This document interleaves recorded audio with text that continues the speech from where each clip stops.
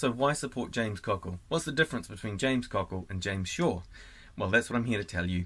I want you to know this is not an attack video. I'm not here to point out all the problems with James Shaw. I have a huge amount of respect for him and what he's done for the party, but I do need to explain the differences between the two of us so that you, the members, have all the information that you need to make a decision when you go to your local branch meetings.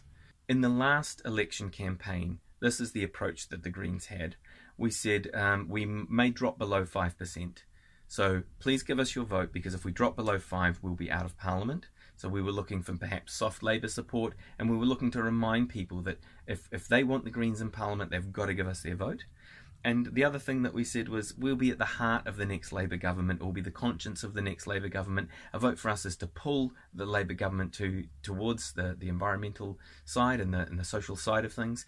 And a vote for us is to make more progress in a Labour government on these issues that we care about. My approach is different in our campaign. The time is now for us to make it clear to people that Labour is not capable of dealing with the crises that we face. Crises in poverty, housing and homelessness, climate change, ecological collapse, infrastructure, and mental health. Labour's not capable of dealing with these problems because Labour is stuck in a mindset that they cannot get out of. That mindset is neoliberalism. Labour's not capable of dealing with these problems. They've shown that they're not capable of dealing with them. The people understand they're not capable of dealing with them. They just may not realise why they're not capable, and we need to express that to them. They're not capable because they're stuck in a mindset and a worldview that makes it not possible for them to make those changes. I'll be pushing to explain why the Green Party is the party that is capable of not just tinkering around the edges and making subtle, small, little tiny incremental changes, but of fundamentally changing direction, because that's what needs to happen. So the other big difference between the two of us is in terms of our policy settings. Now, it might be hard to find the difference because, of course, I'm sure we're both very much in favour of Green Party policy. I would argue that I'm more in favour of Green Party policy than James Shaw is. So currently the direction on climate change in particular is that we are pushing for a transition to renewable. So we're wanting to change our energy supply, our electricity supply, to renewable energy.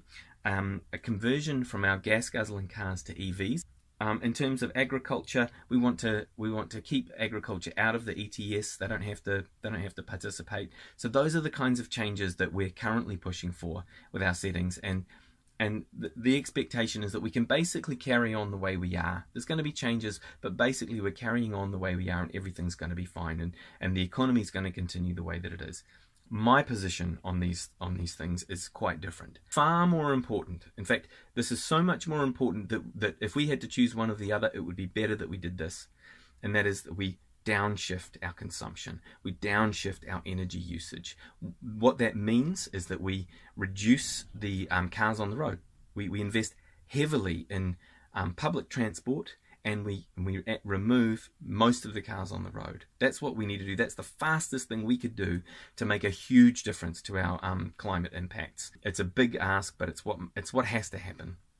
In terms of the agriculture, my view is understanding that our agricultural systems are not just a problem for climate change. They're also a problem in many other areas. So we are importing blood phosphate from Western Sahara. That's coming in. It's an external need, so it's not a sustainable regenerative ingredient to our agriculture. It goes onto our farms. We suck the water out of the rivers, and then we allow the water to go back and leach into the rivers, which is contaminated with those pollutants. Then we burn coal to dry the milk in our industrial energy systems. So in my view, what we need to do is convert our agriculture, convert our food production away from so many cows. We actually need to reduce the herd numbers. We need to bring farmers into the ETS and have them paying their fair share of those emissions. We need to ensure that all of our agriculture is regenerative. That means it doesn't require any of those external inputs. It doesn't require phosphates stolen from Western Sahara in order to survive. It doesn't require stealing the water from the rivers. That's what we need. We need for these systems to be absolutely regenerative, not systems that are destroying the planet. Those are the big differences really between the two of us, particularly on climate and ecology. If you're with me and you think we need a major change, we need a major shift, major downshift in consumption, then yeah, give me your support. Get out to your local meetings, tell your delegates, vote for James Cockle. Thanks. See ya.